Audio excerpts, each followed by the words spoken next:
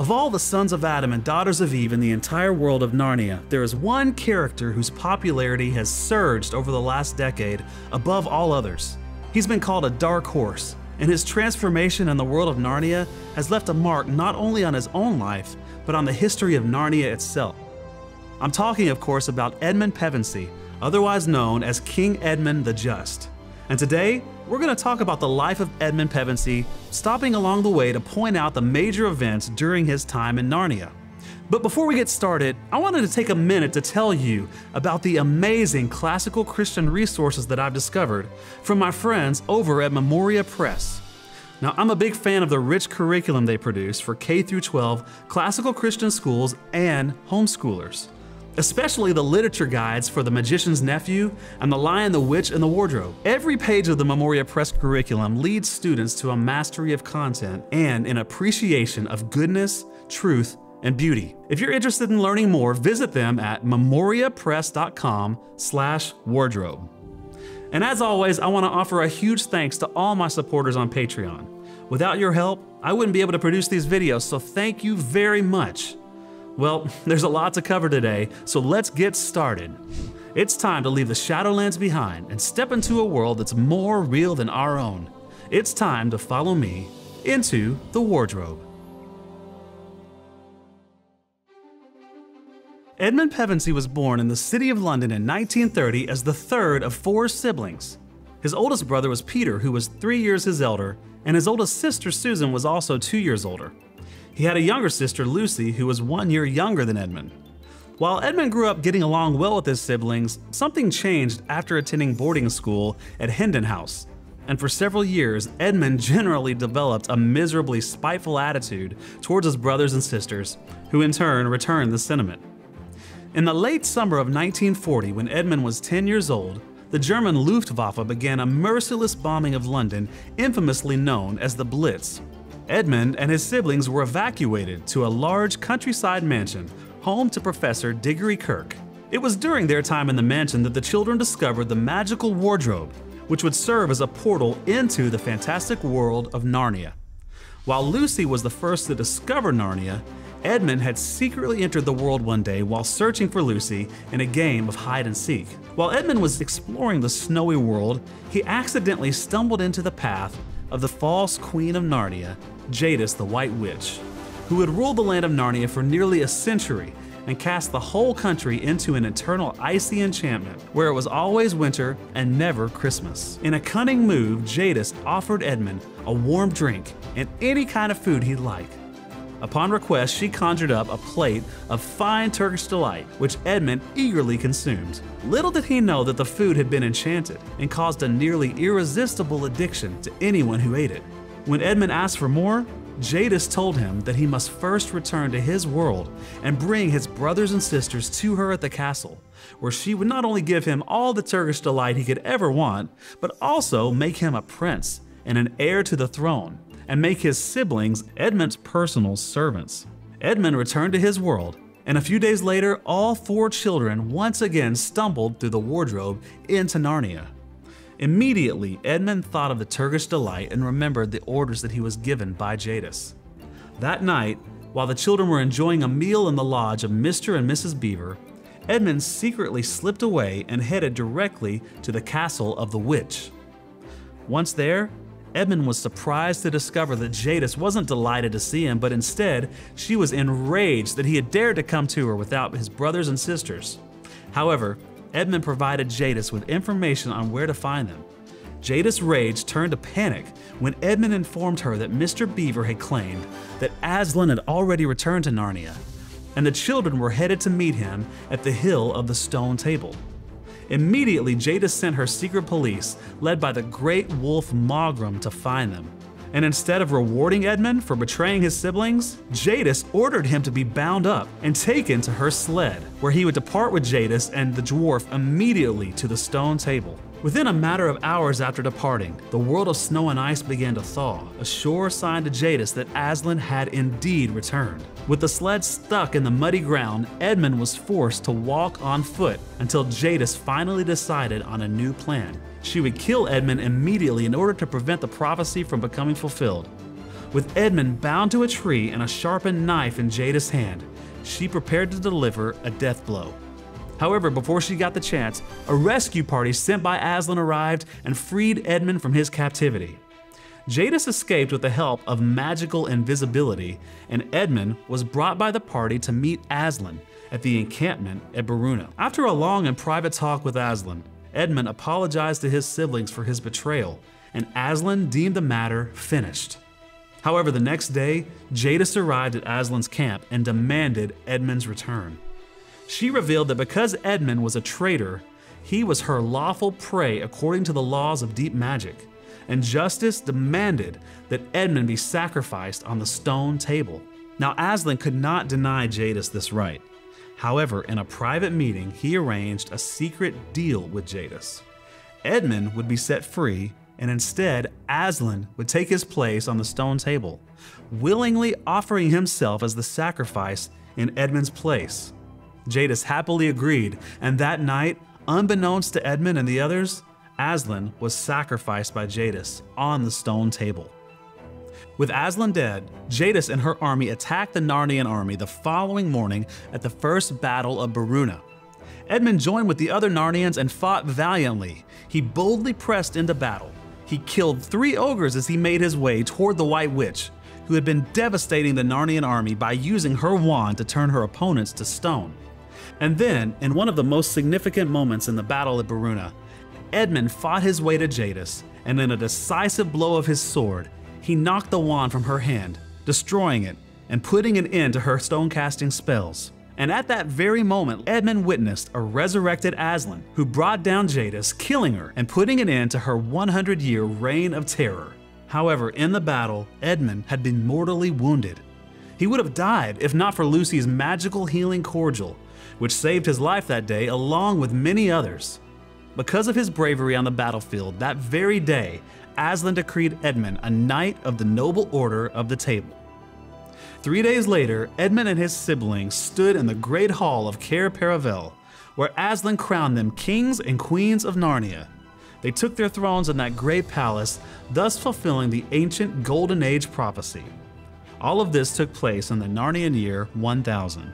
Now, Edmund reigned in Narnia for 15 years, during which time he would become known as King Edmund the Just, no doubt after experiencing firsthand the true and deeper meaning of justice from Aslan himself.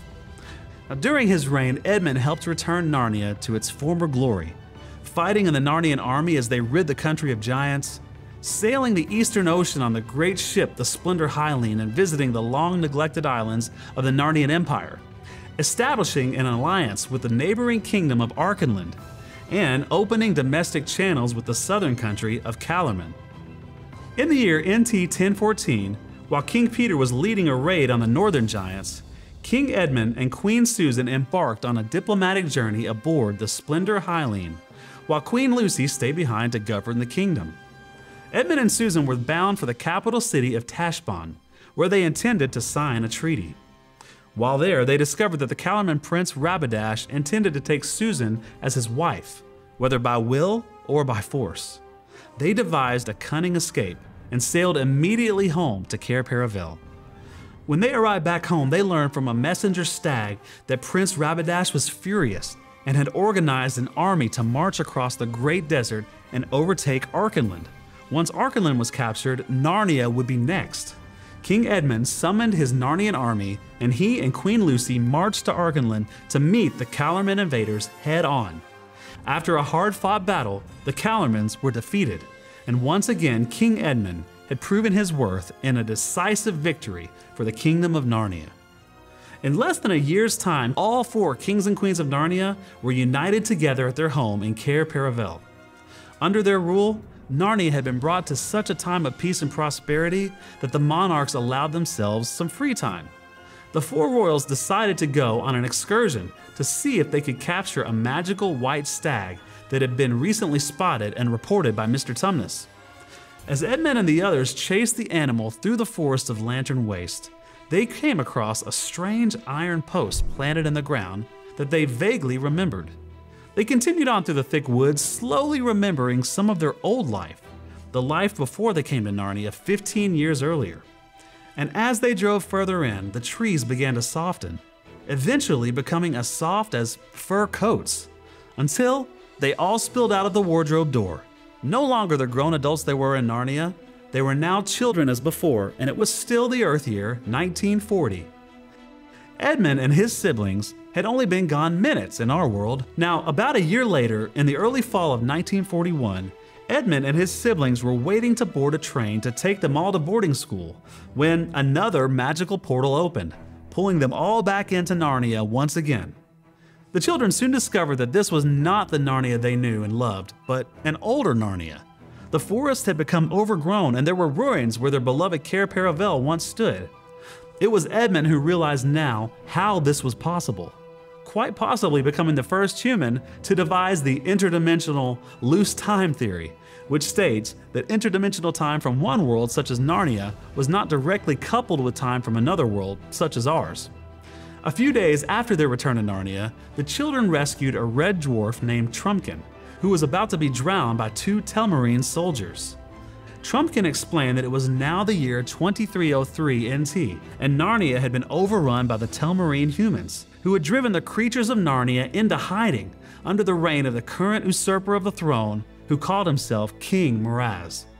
However, a Telmarine prince named Caspian X had rallied an army of true Narnians to fight their conquerors, and it was he who had blown Susan's horn to bring Edmund and the others back to Narnia. He needed their help, and they were told to rendezvous at Aslan's Howe, which was once known as the Hill of the Stone Table.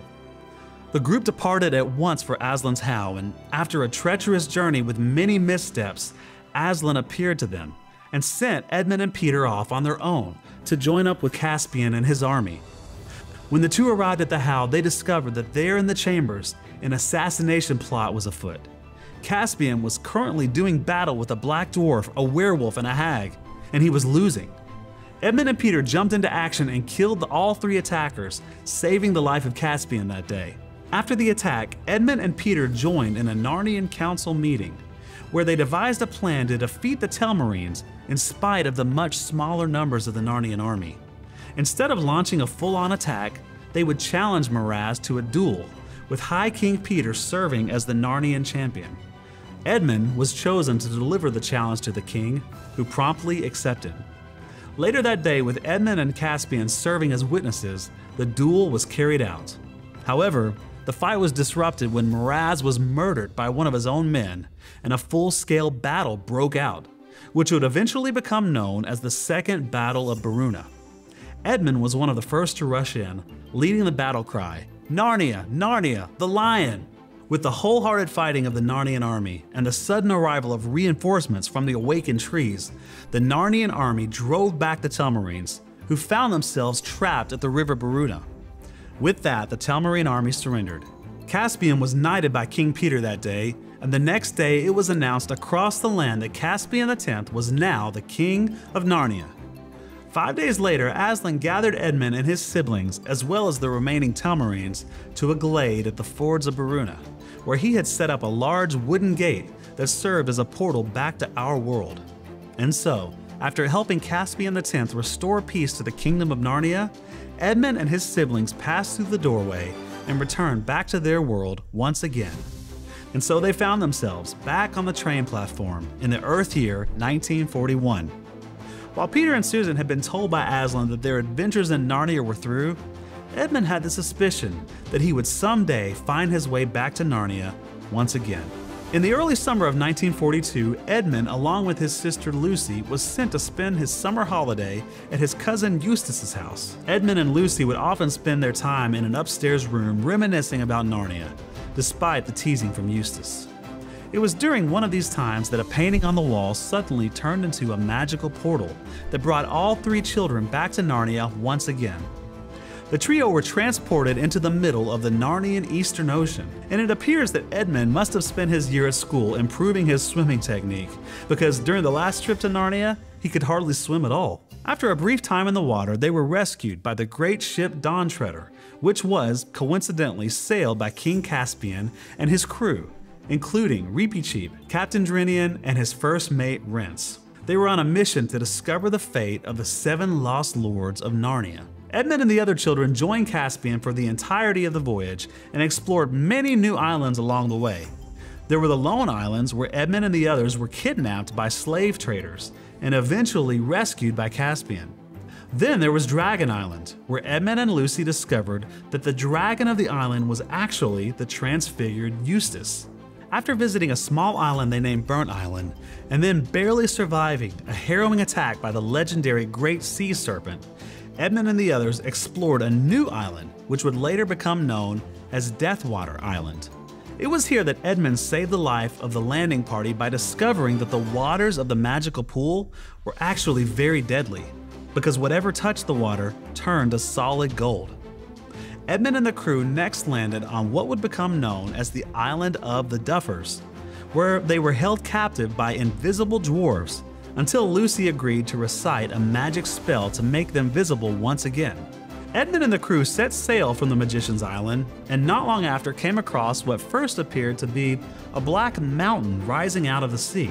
Very soon, they realized it was actually a great wall of smooth, solid blackness, which would later be known as Dark Island. When the crew foolishly sailed into the darkness, they suddenly found themselves hopelessly lost and plunged into a world where dreams and nightmares could come true.